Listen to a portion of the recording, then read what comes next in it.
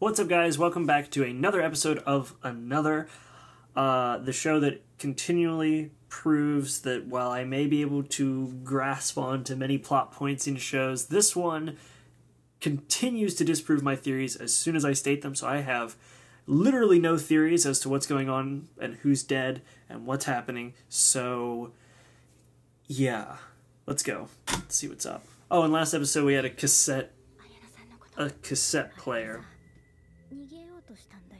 Oh, yeah. Yep. Oh. Yeah.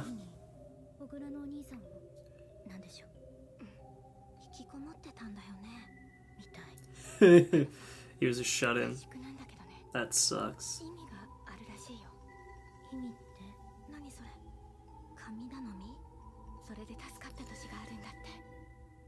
Yeah. Oh, well, there's the opening.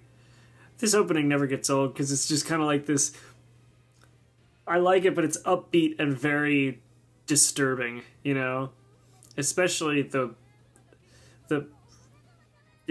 vocals are very off-putting, but good. Yeah. I had a theory of what might be going on. I'm like, the dead person followed them, but it didn't, because immediately after that, it was like, oh yeah, the guy who died at the beach, his injuries that killed him took place actually in the town. So, yay. I don't know. Now, that wasn't the class trip though, was it? I don't know if it was the class trip or not. Misaki. Ugh. And the visuals in the opening are so weird. We haven't seen the dolls in a while.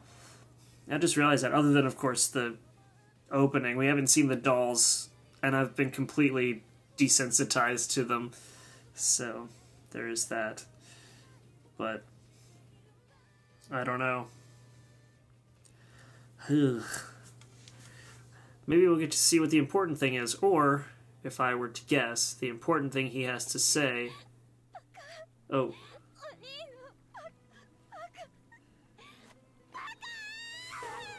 What?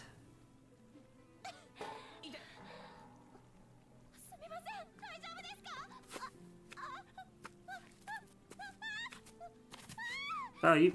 Ow. Ooh. Ow, that had to hurt.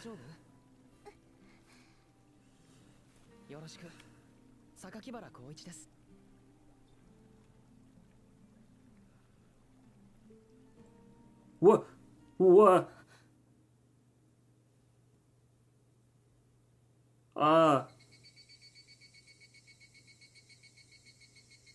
Whoa. I was gonna say, if they managed to fix the tape.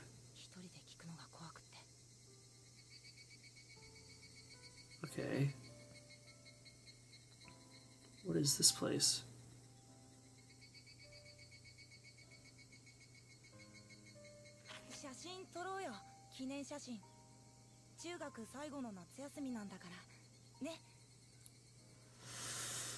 Sure. Nobody's... Oh.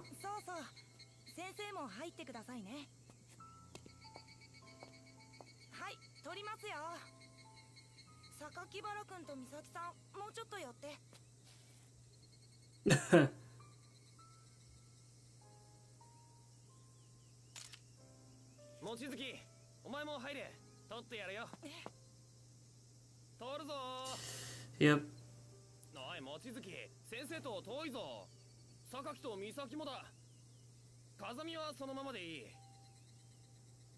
Yeah, nobody looks happy.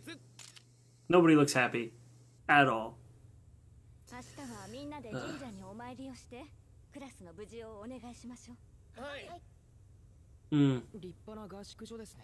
Yeah, it looks a lot nicer inside than it did outside.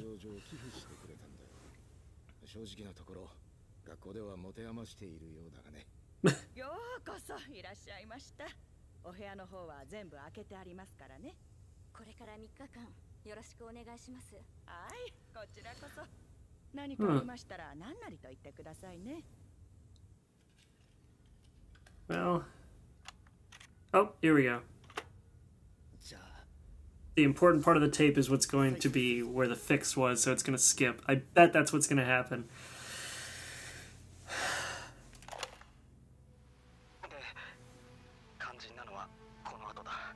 Mm.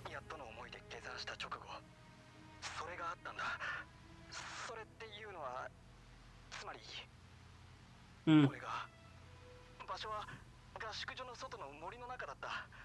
そこで俺ってやつと言い争いになって、それからつかみ合いの喧嘩になったんだ。それで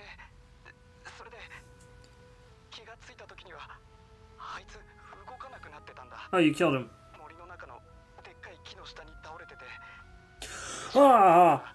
木の枝が突き刺さってて。Ah. 怖くなって合宿所の部屋に逃げ帰ったんだ。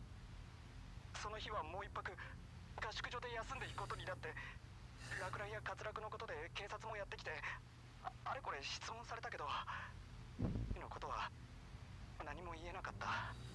Of course his name was... 結局ほとんど眠れなかった。誰かがの死体を見つけて Why is the freaking name? なかったんだ。それで俺確かめに行ったんだよ。の死体がある森の中へ。そしたらなかったんだよ。死体が消えてたんだ。跡形もなく。I'm sure it's something natural, like a bear took it or something. Obviously, that's what happened. どうしたのかなって。するとみんながみんな変な顔すんだよ。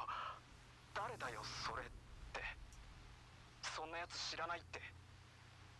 Oh. 合宿に参加した生徒は20人じゃなくて19人だって言うんだ。そこでやっと俺思い当たったのさ。俺が殺したあいつ。 He killed the extra student. Oh my gosh. 紛れ込んでたもう一人だったんだって。俺はあの時確かに殺した。この事実に変わりはない。だからここで告白しておこうと決めた。これが俺の罪の告白だ。合宿から2週間の死と深く関わった俺だけはまだあいつのことを覚えてる。でもそれも時間の問題じゃないかって気がする。だから記憶がまだ確かなうちにこの事実をどうやったら最悪を止められるかを伝えようと思って。いいか、死者を死に返せ。死者を死に返すんだ。それが始まってしまった最悪を止める方法だ。 Whoa. That's some heavy stuff. 名前わからなかったね。これも改ざんされてるってこと？多分。ならこれ本物だね。いたずらなら改ざんされないはずよね。Yeah, that logic is sound. まあ名前はいいや。それより止める方法だろ。死者って僕らと見分けがつかないって。本人も気づいてないらしいし。見分ける方法なんてあるのかよ。ないって聞いたよ。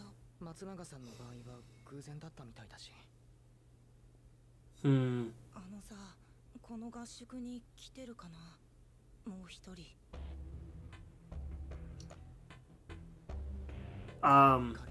Maybe. 誰がもう一人なのか分かったとしてさ。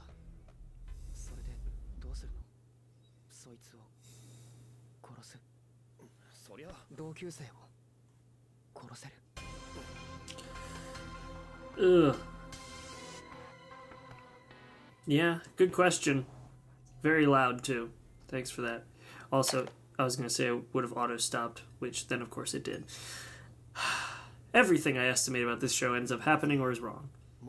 Actually, no, all of it's wrong. 見当がついたとか。それはもう一人を見分ける方法さ。なんかあるんじゃないかって。まだ分かってないだけなのかもしれないしね。だろ。 Well, the dude holding his throat's probably gonna die. いいでしょうか、先生。ここの際ですから言っておきたいことがあるんです。よろしいでしょうか。あ、そうね。どうぞ赤澤さん。Mm-hmm.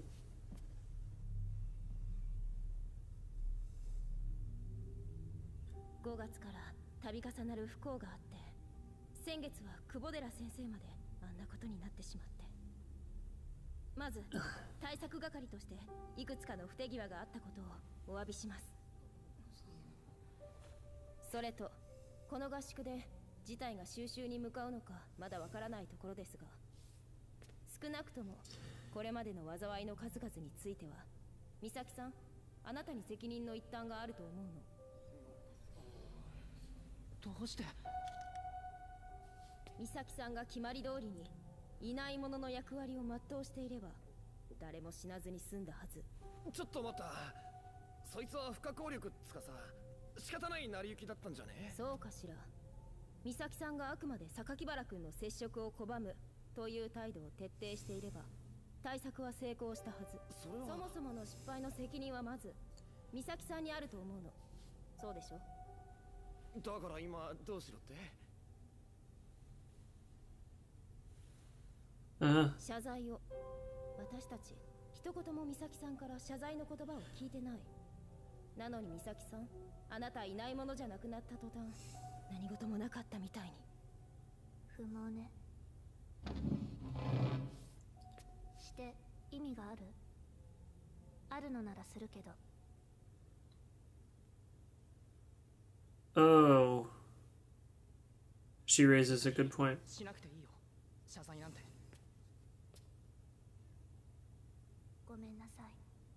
私のせいで。違う。やめてよ。意味ねえよ。それよかさ、肝心なのはもう一人が誰なのかを。おい、涌井、大丈夫？ Oh boy, yeah, this kid's dying. 苦しいのか？おい。この生徒には喘息の持病が。そうです。Yeah. この薬を。吸入薬使ってもダメなのか？空なのか？ Of course it's empty. Oh, dude. Of course it's or of course it's asthma. Why would it be asthma? 昨日から電話の調子が悪くて繋がらないんです。ですから修理に。県外だ。繋がる者はいないか？119番にかけて救急車を。アンテナ立ってんのに繋がんねえ。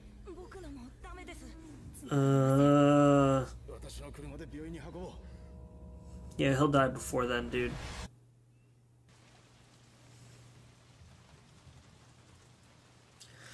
Oh, that is just... That's scary. Don't even joke around about asthma, dude. That's not cool. 大丈夫ですか？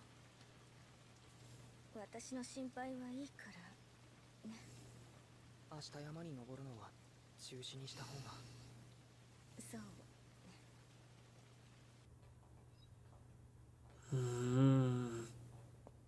榊原くん、何？さっきはありがとう。さっき食堂でいろいろ言われた時。別にそんな。僕だけじゃないよ。望月だって勅使河原だって。ありがとう。後で来てくれる？私の部屋同室の子はいないから。それに写真も見せてほしいし。どこにあったの？ Okay. 離れにあったみたい。おばあちゃんが見つけてくれて。なんで離れにあったのかわかんないけど。そうなの。離れは玲子さん、おばさんが使ってるんだけどね。Interesting. わかる？榊原くん。どの子が読山美咲くんなのか。ああ、それは何かほら、見るからに変な感じだし。変に見える。どんな？ Yeah. どんなって他の部分に比べてなんだかそこだけぼやけてるというか、Ooh. 歪んでるというか。そう。色はおかしな色に見えたりしない？いや、それは別に。It's black and white. ありがとう。他の写真もお母さんの？やっぱり Okay. 見てたんだね。やっぱりお母さんとそのおばさんがね、そう見える。子供の頃の顔がそっくり。玲子さん、家で絵描くんだ。本人曰くそっちが本職のつもりなんだってさ。 Oh, I just noticed something. 天使の絵、あれって誰がモデルなの？ Ugh. それはいとこの美咲ちゃん。そうかもしれない。 I just realized something. 最初に病院で会った時、 Was that? その死んだ美咲ちゃんに人形を届けに行ったの。 I'll wait until this is over. って思った。まあ、ちょっと複雑な事情がね。あまり人には話したくないことなんだけど。聞いてもいい？私のお母さん、キリカの本名はユキヨ。美咲のお母さんはミツヨっていう名前で、二人は双子でとてもよく似てるの。でね、大人になってお互い結婚して、ミツヨの方に子供が生まれたの。その子供が美咲さん？それともう一人。生まれたのは双子だったの。双子？その1年後、ユキヨの方も妊娠したの。でもユキヨの赤ちゃんは生まれてこられなくて、言っ Oh. てたね。ユキヨはとても苦しんだの。気が狂ってしまいそうなほどに。双子を授かった藤岡家の方は経済的な不安があったの。対する美咲家の方はユキヨの心を何とか救う必要があった。ここでね、需要と供給があったわけ。それって出されたのが私。どうして美咲じゃなくて私が出されたかっていうのは、多分名前のせい。名前？もし美咲の方が美咲家の養女になったら、美咲美咲でしょ。物心つかないうちから私はユキヨ、キリカの一人娘として育てられたの。 Oh. 真実を知ったのは小学校5年生の時だったかな。おば Whoa. あちゃんがうっかり口を滑らせて、あの時のお母さんの慌てっぷりったらなかった。多分一生隠しておきたかったんだろうな。その Wow. ことを知って、それで会いたいって思ったよ、藤岡のお母さんに。それで私キリカにそう言ったの。そうしたらあの人、すごく悲しそうな顔をして、すごく怒り出して。生みのお母さんに会わせたくなくて。みたいね。基本放任なんだけど、 Oh. あることを除いてはって。ああ、不安になるんだと思うの。私に携帯を持たせるのも多分その不安の表れね。でも Interesting. そんな中でも美咲とはこっそり会ってたの。その頃には美咲の方も私たちが双子だって分かってたし、あの子と私とはいやおなしに繋がってる気がしてた。美咲もこっそり私の家に遊びに来ててね。メイの家には Oh, that's 人 nice. 形がいっぱいあっていいねって。それでね、4月の誕生日に何が欲しいって聞いたら、美咲があの人形がいいって。なのに3年生に上がってすぐ急に。 Oh. それがあの時の。約束だったから。 Man, that's rough. 姉妹。そう。だからあの時、もう始まってるかもしれないって。よく覚えてるのね。そう。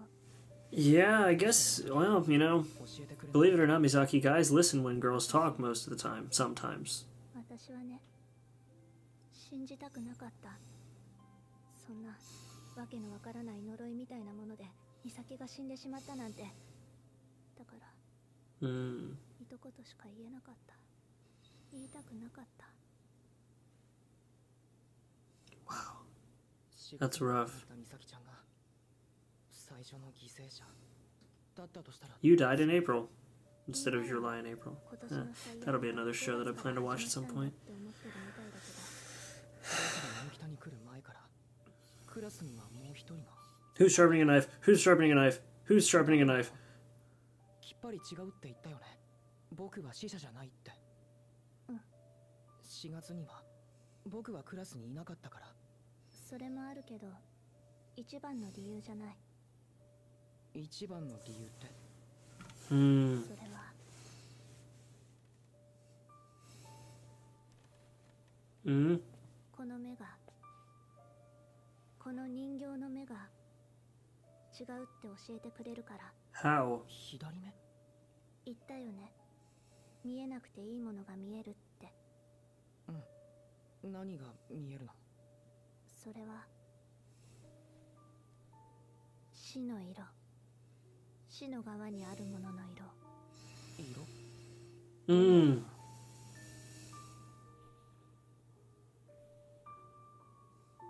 右の目では見たことがない色。赤とか青とかどれも当てはまらない、そんな色。死んだ人だけなの？そう見えるのは。死んでる場合ははっきり、重病とか重症の人はうっすら。それって死に近い人がわかるってこと？どうしてそんなものが見えるのか不思議に思うでしょ。それは。でも受け入れるしかなかった。こんな話美咲にだってちゃんと話したことなかった。それである時期からこの目はずっと隠したままでいようって決めたの。だからね、26年前のあの写真を一度ちゃんと見てみたかったの。この写真、読山美咲に死の色は見えた？見えたよ。写真であんなにはっきり色を感じたのは初めてだった。榊原くんには死の色は感じられない。だからね、あなたは違うの。 Then why have you not used this to see who's dead? Come on.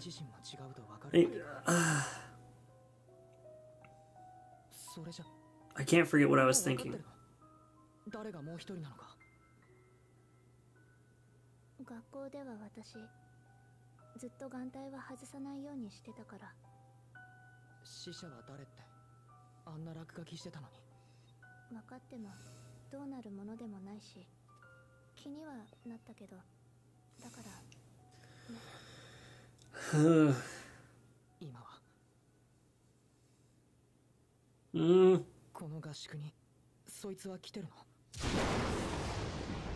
Lightning storm knows when to be dramatic. Thank you. Who's dead? Who is it? もう一人は来てる。 Who? 誰？ Don't you do the moving mouth with no words. Oh.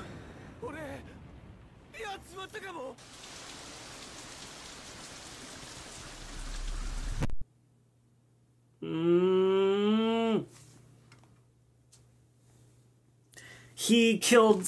Oh no, he killed who he thought was dead. That's who was...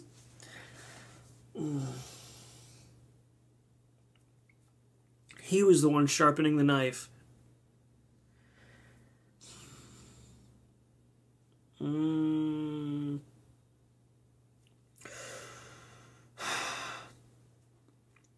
My theory, well, my thought, is that I noticed that when he showed the picture of his aunt and his mother, I don't know, because it's kind of hard to tell with some of these shows, but they do have very unique designs in a lot of cases.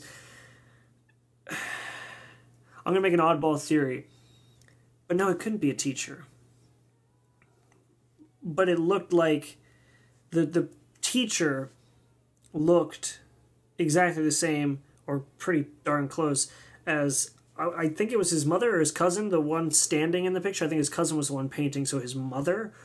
The teacher looked a lot like his mother, which was kind of weird, but I don't know, because I don't think the teachers can be the extra person, because it would have to be a student, and they're not, like, that's weird.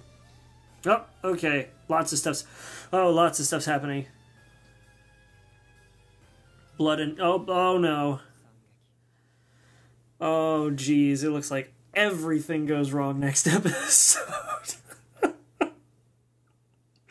Oh, boy. That'll be fun. Oh, God. Alright. Thank you all so much for watching. We're close. It's the 25th, so we're going to finish this show before Halloween. Oh, boy. Yay!